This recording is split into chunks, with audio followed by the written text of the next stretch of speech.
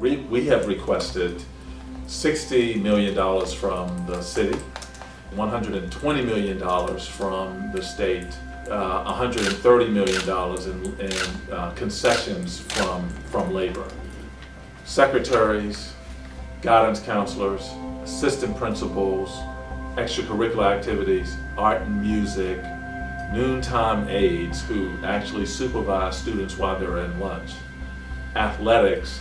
Those are all things that we will not have the ability to afford if we're moving forward with school-based budgets based on a $304 million hole.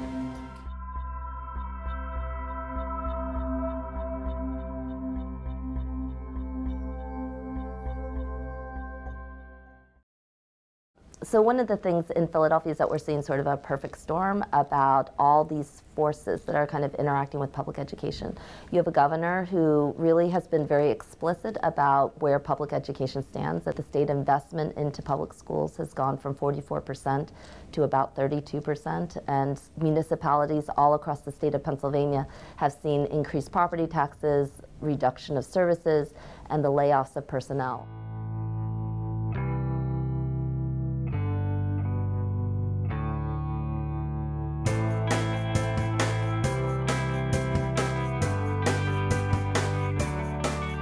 I don't know what the likelihood of receiving monies from the state will be. I don't know the likelihood of receiving money from the city. However, here's what I do know.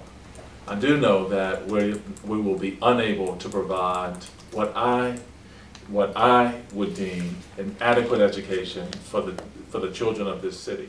I have never been more frightened than this year about the possibility of not seeing schools open right after Labor Day. The lack of leadership in Harrisburg and in City Hall in terms of the funding is very, very frightening. A week ago, Superintendent William Haidt said Philadelphia Public Schools could not safely open on September 9th without a firm commitment of $50 million. I am today directing the City Finance Director, the City Treasurer, and the City Budget Director to begin immediately to taking the steps necessary to conduct a city borrowing on behalf of the School District of Philadelphia in the amount of $50 million. There's $200 million of real estate available, right, for sale, and you go out and borrow $50 million. I mean, it's just from a fiscal perspective, just to me, doesn't make a lot of sense.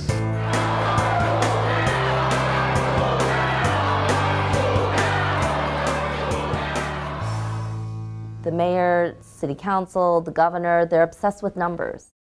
This is really a conversation about what is the lowest possible number we can give you. What is the lowest possible barest minimum that we can get by to keep schools open? We're only going to lose if we talk about numbers, the lowest number possible, the most minimum number possible.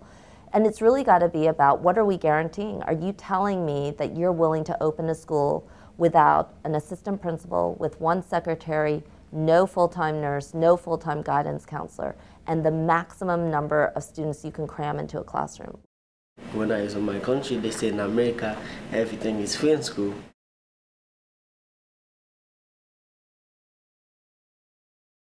I was thinking it's going to be like, I will get everything I need in school, and I will get as many counselors I can have.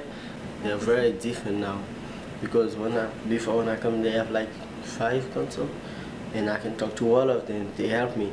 But now they say only one you're going to have. It's going to be difficult. When I need to get my college application done, to get apply for scholarships, to know when I need to take the SAT stuff. I need a lot of stuff to do my senior project, and counselor help me to get the paper done. It's gonna affect me because there's gonna be only one, and this counselor need to help all the students. I am one of 16 counselors that cover 120 schools and 48,000 students. When school counselors are forced to work in situations or abide by policies that do not reflect the ethics of the profession, the school counselor works responsibly through the correct channels to try and remedy the condition, which is why I am here and I will continue to come here. Really, I guess at the heart of a lot of this is the question of what is our commitment to public education? Will we give equality of opportunity to young children in the poorest, largest city in the U.S., or are we going to strip all those resources away and give them to somebody else? Tell me one, I want everyone to give me one idea, one big thing that you'd like me to do related to education. It used to be a bad school, but now we're Memphis Street Academy, and now we're striving for the best. Like, I would wish that every school was like that, not just some schools. So every school and everybody and every school can have what we have. For young people in schools these days, like, the situation around the schools just feels enormous. It is a huge and enormous, and it's a grotesque and disgraceful burden that families have to share to pick up, like, the failures of our political leadership. Students are fed up with the budget cuts, and I'm taking so much away from us. So that's why we're out here protesting. I seen bad changes, like overcrowded classes. We had students sitting on heaters and sitting on their book bags in class. We're going to be the true voice of Philadelphia, and we need to do that. Because if it's not going to be us, it's going to be somebody else.